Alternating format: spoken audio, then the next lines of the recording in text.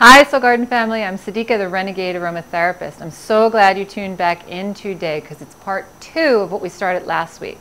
So remember last week I brought to present how harmful everyday, regular, normal household cleaners are actually to the human being.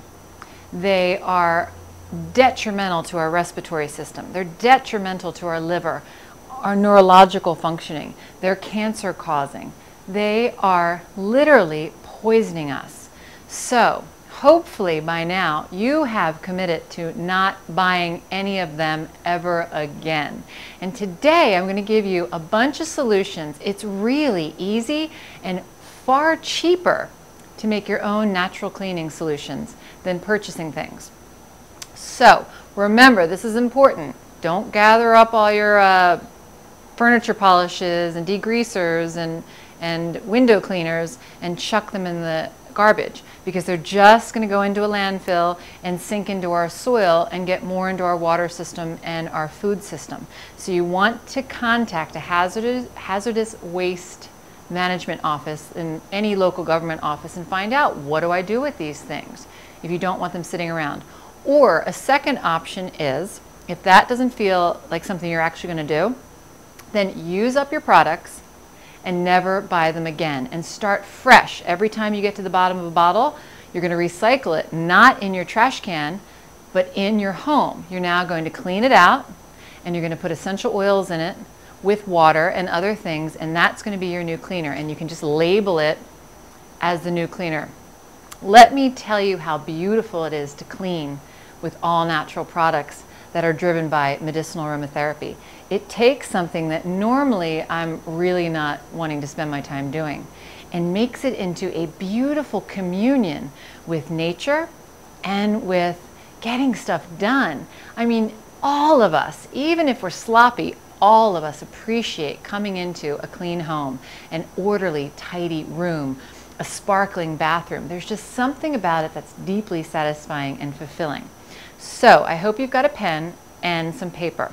I am going to have to check in with my notes so I get the recipes right. I don't want to give you any misinformation.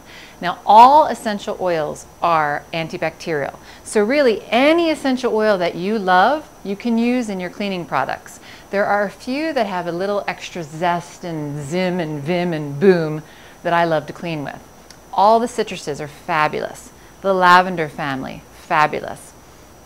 Rosemary, great essence to clean with. The pine family, fabulous. The mints, nice and fresh, and ants don't like them either, so it keeps bugs away. So what you'll need to get your all-natural cleaning kit started, 4 ingredients, that's it. Castile soap, borax, white vinegar, and baking soda. Simple, right? So let's start with one of the biggest issues, dishwashing liquid. All you need for this recipe is liquid Castile soap, a 24-ounce squirt bottle. You're going to fill it with the Castile soap, and you're going to put between 20 and 30 drops of essential oils. I like to use about 3 different oils so that there's a depth, a richness to the product. Because I wash a lot of dishes, I don't use a dishwasher, so it's nice to have the layers of fragrance when I'm washing dishes. It makes the whole experience 1,000 times better. So a recipe that you could do with your Castile soap in your 24 or 20-ounce squirt bottle would be 6 drops of lemongrass, 10 drops of lavender. I like lavender spike, but you can use any lavender, and 10 drops of bergamot. That's going to be a really nice fragrant palette. Another option that you could do, 10 drops of lavender, 8 drops of rosemary, 8 drops of lime. Fabulous. But you know, rosewood, beautiful. Patchouli and orange, that would make a dynamite dishwashing liquid. Now let's talk about for stains. What do you do when you have a persistent stain? You're going to get a 1/4 cup of baking soda, a 1/4 cup of borax, and you're going to put 8 drops of tea tree in it and 4 drops of birch. And you're going to seal it with 3/4 cup you're going to seal it in an airtight container. You're going to need white vinegar for rinsing, but the actual scrub is just those 4 ingredients. And then on your stain, you're going to apply and rub and scrub out the stain, and then rinse it with white vinegar. Simple, easy, non-toxic.